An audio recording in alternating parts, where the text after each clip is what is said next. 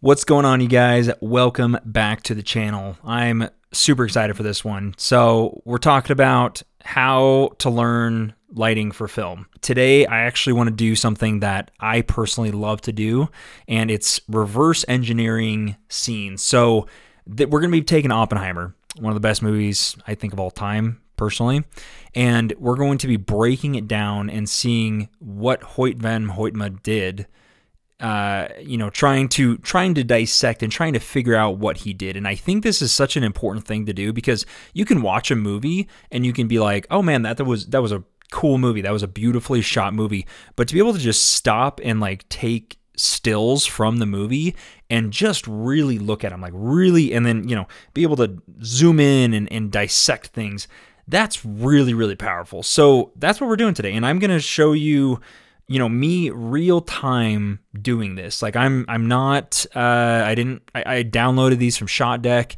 and I've looked through them a tiny bit, but I'm going to show you real time how my brain kind of thinks through this. So let's just get right into it. No wasting time around here. Let's just get to it. So starting off with one of the coolest scenes, I think, when Oppenheimer's laying here and he's envisioning smart things. So the first thing that I'm going to be looking at is the catch light in his eye. That's one of the first indicators of telling me where this light is coming from. So based off of that, it's not super far off. It's not here. It's right on the top of his eye. And so that's telling me that that light's coming from, this direction. Now, the second thing that I'm going to be looking for is how big that light is. And it's actually not super big. I kind of thought it would be bigger based off of how soft this is, but I think it's because of the direction of the light that we're still getting a really nice soft roll off. But it's not this massive soft light. So it's probably, decent sized light, pretty close. The second thing that I'm going to be looking for is the shadow of the nose right in here. So there's not like a hard line on the shadow of his nose.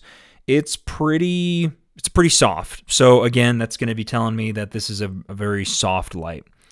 And then the last thing that I'm going to be looking for is, the roll off from this part to here. There's a very soft transition. That's not meant to be a frowny face. But there's, it's a very, very soft transition. So yeah, I mean, it's, nothing crazy here. That's a pretty simple lighting setup, truthfully. Nothing too crazy. Let's move on to the next one. So this is a really cool scene. When I was looking at this, I was like, ooh, I think this one's important. So if you've seen the video that I put out, let's see, I think that was either December or January, I was talking about outdoor lighting, using modifiers for outdoor lighting. So one of the first things that I want to point out about this scene, you can tell that this light is a hard light. It's not, the sun it's not like, I mean, there is clouds in the sky, and maybe for like this scene, they waited, but I don't think so, because how hot it is back here tells me that the sun was out, but they used a modifier. So let's look at this real quick. So we've got this backlit right here. The sun's hitting the back of his head. And then we've got this nice catch light in his eye.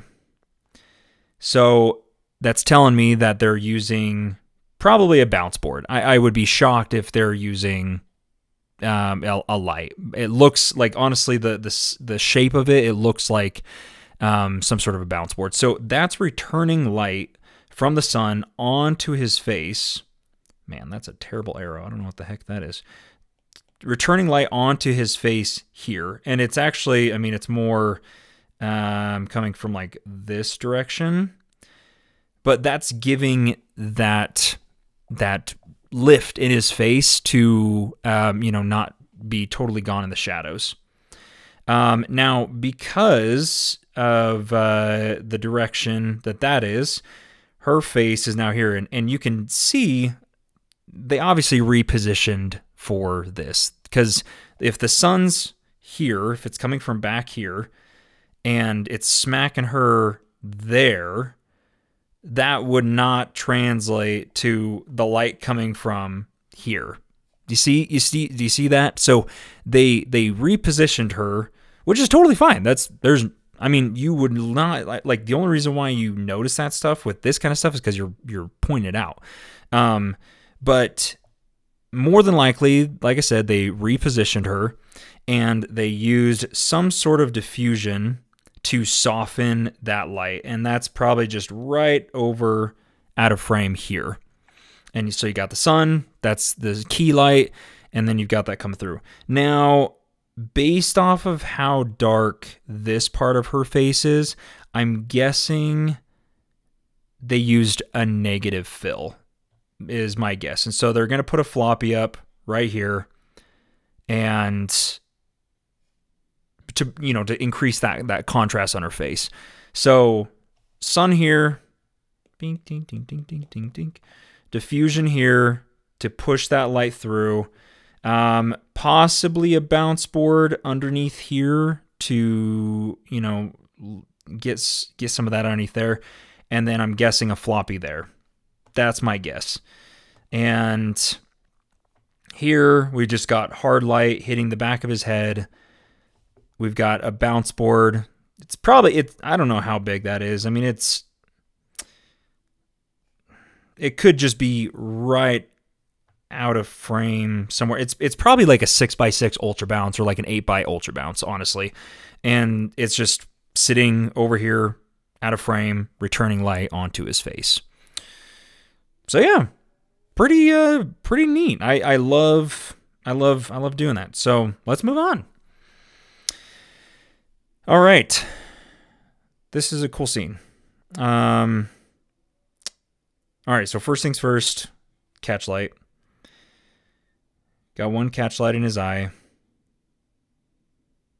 And that's giving us, I think that there's a lamp. Yeah, I think there's like a lamp.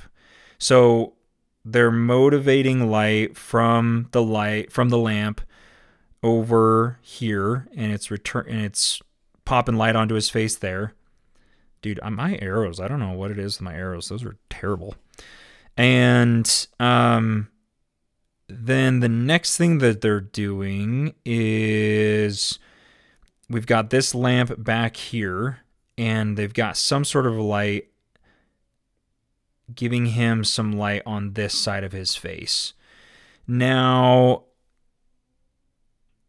there's something that's giving some return here, unless all of that is just coming from whatever light is back over here. But the shadows are not super deep on that side of his face. I don't know. Possibly, I don't know. But this is a pretty simple setup again. Like, if you know anything about Hoyt Van Hoytema, he did. If you know anything about Hoyt Van Hoytema, you know that he loves very natural lighting. He likes to keep things pretty naturally lit, or making it look natural and keeping it simple. He's a very simple DP, which I love. I love his style of cinematography. So he's keeping it simple. Like, I think he's got a bulb in there, and that's brightening up everything in here. I don't know. He maybe has like a light just to give some fill back here, but he's keeping it simple. So I love that. Yeah, and then this light, I don't know if again the roll off is pretty soft. We're not getting a shadow underneath his nose here, so it's hard to tell exactly. But this is super. It's a nice split light, but with a very soft roll off. Let's go to this one. This is really cool. I love the color in this one. Has a lot of green in it.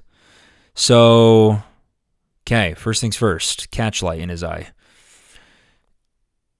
Pretty, I mean, you know, it's super sighty. We've got split light going right down the middle of his face. The shadows are, it's pretty soft still, you know, for the most part. And then the next thing, the thing that I'm noticing is this edge on his face here. You can see like right there, you know, right on that kind of where his face is, the bone structure, there's that very definitive line between those two sides of his face. And so if there wasn't a light back there of some sort, whether it's an actual light or it's just some sort of a bounce returning light, you know, you would not be getting that there. Oop, hold on. You wouldn't be getting that there.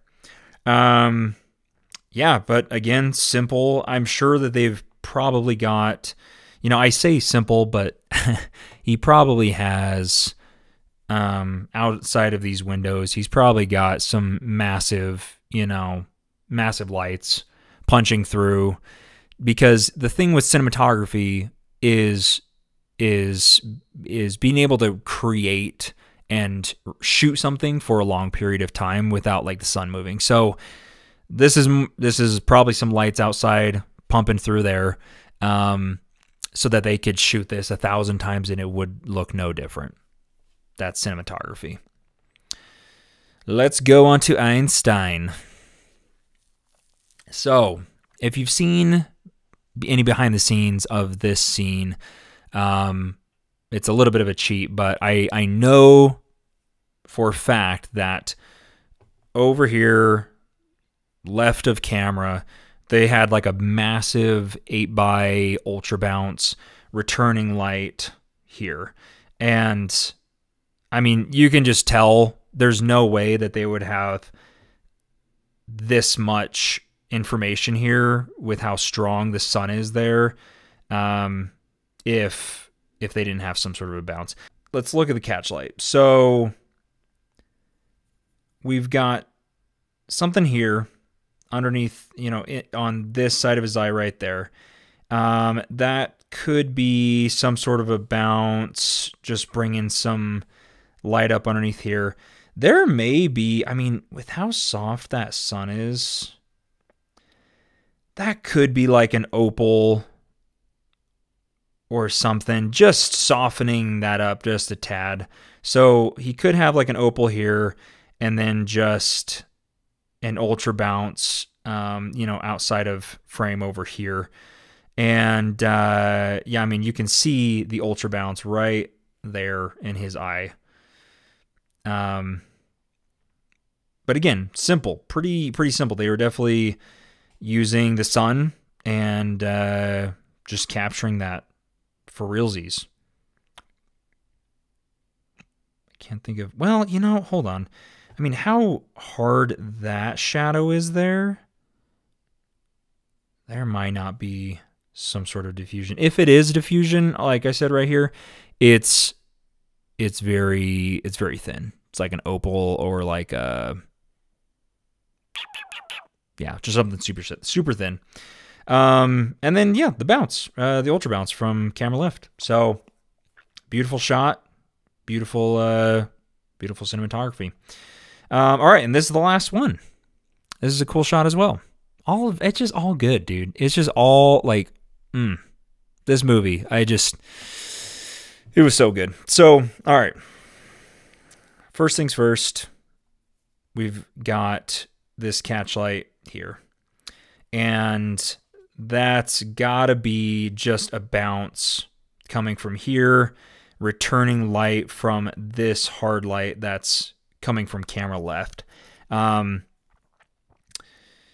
It very well could be just a light coming from outside the window. You can kind of see, you know, we've got this flare or the kind of a bloom coming from that window, it looks like. And so the light could just be coming through there and just hitting him. He might have something inside as well, but you can tell it's a very, it's a hard light. We've got, you know, hard shadow there, hard shadows. And that's a very hard shadow on this side of his face.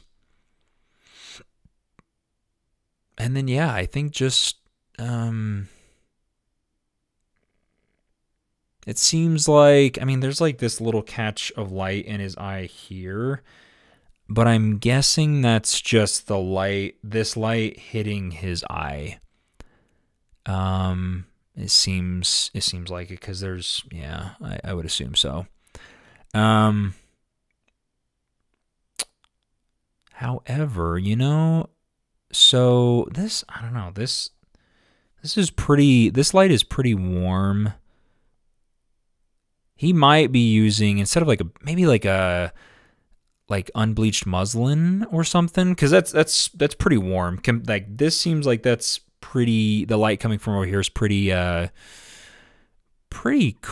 not cool, but like it just seems like the color temperatures are different. Yeah. And then, you know, I don't think, actually, there might be some sort of an edge here.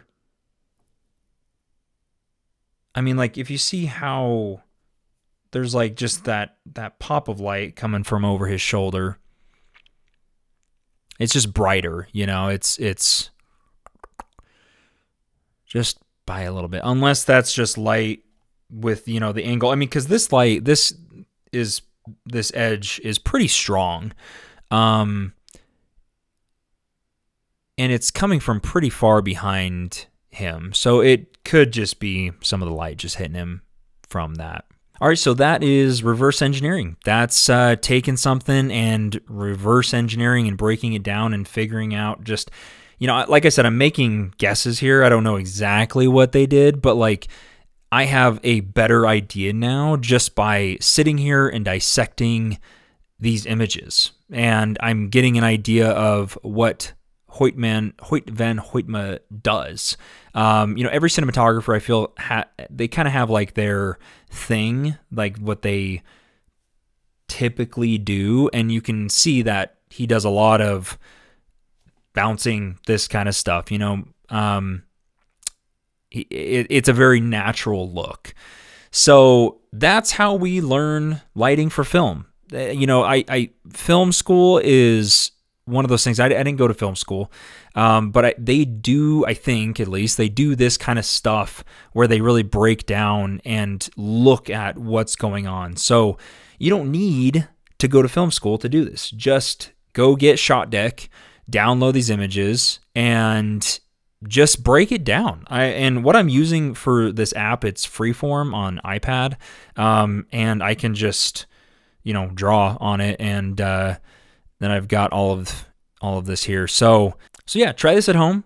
You know, get a little bit better at cinematography every day. If you're new to the channel, don't forget to like and subscribe. Got lots of stuff coming out always. If you don't follow me on Instagram, go follow me there, Josh Miller DP. And also, if you're new here, I have free storyboard templates. I'll put the link down in my description. It's just something I want to give away for free because it's a tool that I feel like every cinematographer should have. So go download those. Totally free. It's just yours. And yeah, thanks for being here. Thanks for watching this video. I'll see you on the next one.